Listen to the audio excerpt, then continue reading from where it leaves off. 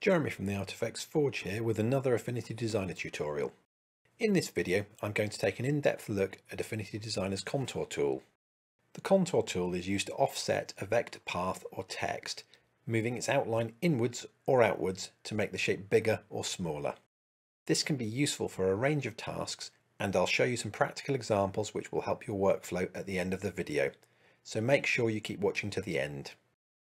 You'll find the contour tool here on the Tools panel. Click it to select it. Alternatively, use the keyboard shortcut O. To demonstrate the basics, I'm going to create a vector square. Now, I'm selecting the contour tool and dragging right.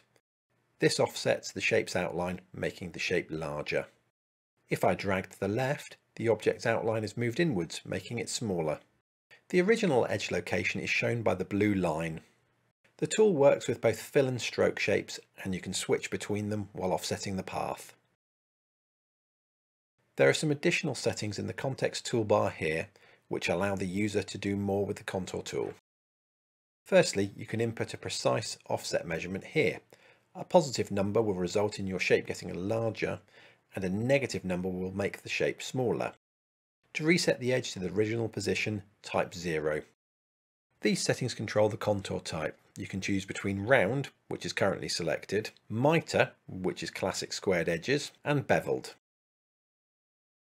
You'll also notice there's a mitre setting here. This is only relevant when you had mitred corners, and it controls the level of flat to pointed corners. It doesn't affect this shape, but can be handy with other shapes and type.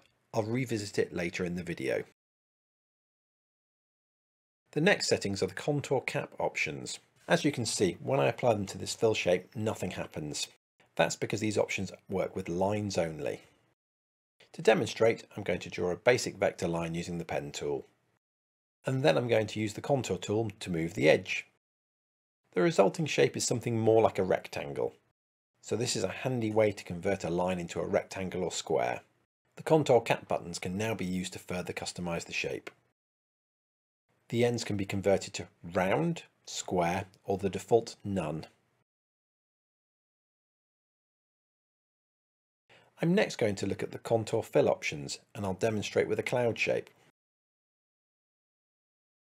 The default contour fill option is auto closed, which is a closed path, just as you see here. If I use the contour tool to offset the edge and then click force open, it adds an outline to your shape, which looks like a stroke. To revert to a closed shape, hit force closed. Earlier I mentioned the mitre setting and how it wasn't much use on a basic square. So to demonstrate this option, I'm going to create a star shape using Affinity's star tool. When I use the contour tool on the star, it defaults to the rounded corner option. But when I change it to mitre, I get these flat ends. To convert the ends to points, I'm going to increase the mitre number like this. This setting can also be useful when using the contour tool with type, which often has sharp angles.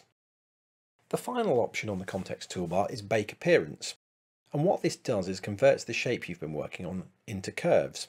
So up to this point the star shape edge can be moved inwards or outwards, but the original shape position is remembered and shown by the inner blue line here. But once we press the bake appearance button, the shape is converted to curves and the contour tool settings are lost. But if you want to make further edge changes to your shape using the contour tool, you can start the process again. As promised, I wanted to share a few practical examples where the contour tool can come in handy. If you create any kind of digital graphics or illustrations, the contour tool is invaluable and you'll find yourself using it in nearly every project. I'm going to show you how to create a very simple rainbow design in just a few steps using the contour tool, plus a few other basic features. Why not try this yourself? Download the colour palette that I'm using free via the link in the description below. Start by creating a circle using the ellipse tool. The colour is unimportant.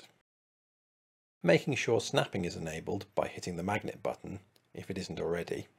Use the rectangle tool to create a rectangle above the circle and move it so it interacts, covering the bottom half of the circle. Select both shapes, then hit the subtract button. This will remove the bottom half of the circle. Now, on the layers panel, duplicate the semicircle so you have two copies.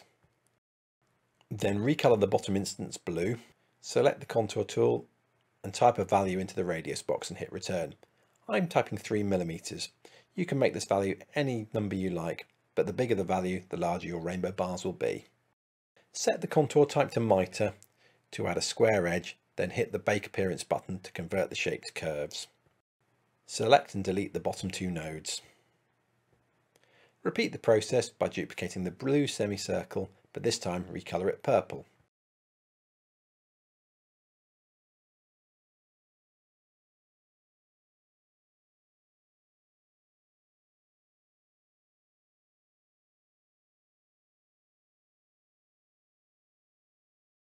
Repeat the process by duplicating the purple semicircle, but this time recolour it pink.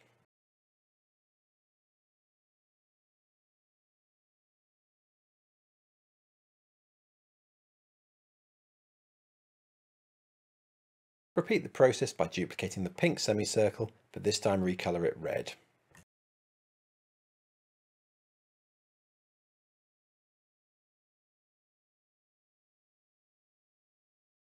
Repeat the process by duplicating the red semicircle, but this time recolour it orange.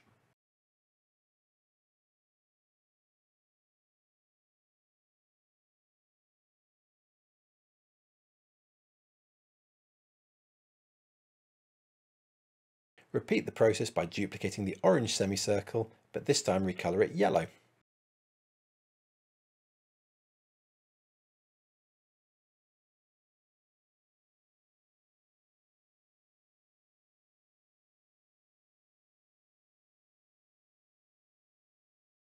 Repeat the process by duplicating the yellow semicircle, but this time making it green.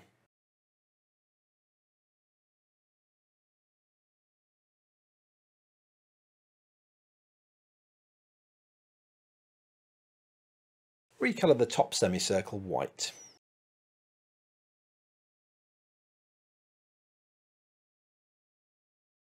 Duplicate it and place it above the purple shape on the layers panel.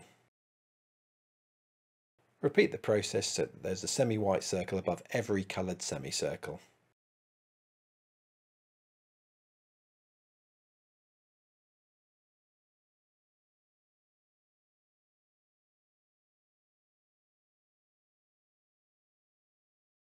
Select the top white semicircle and blue semicircle and then hit the subtract button. Repeat the process for the other coloured shapes and their white counterparts.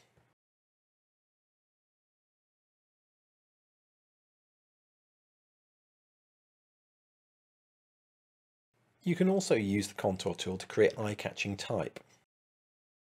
I'm going to type a word and then use the tool to create different coloured strokes at 1.5mm intervals. The technique is pretty much what I just showed with the rainbow, but I'm going to use fewer colours.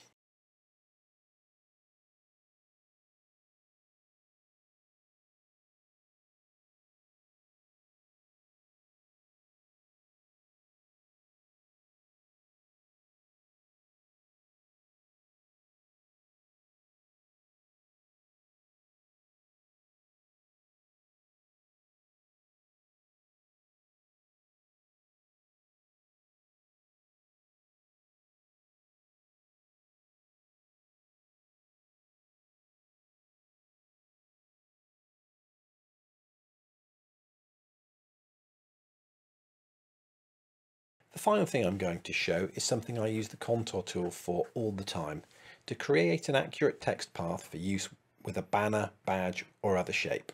To demonstrate, I'm using a banner from the Artifacts Forge's Essential Shapes Affinity Assets bundle, a colossal vector shape library for Affinity Designer featuring banners, badges, labels, shields, speech bubbles and much more. The cloud shape I used earlier is also part of the pack. Follow the link in the description to learn more. To start, I'm going to drag the banner shape from the Assets panel and recolor it. To create the text path, I'm going to duplicate the banner. I'm then going to convert the top copy into an offset path. To do this, I'll first change the stroke and fill so you can see it. Now that's visible, I'm going to use the contour tool to move the path edge into the banner shape.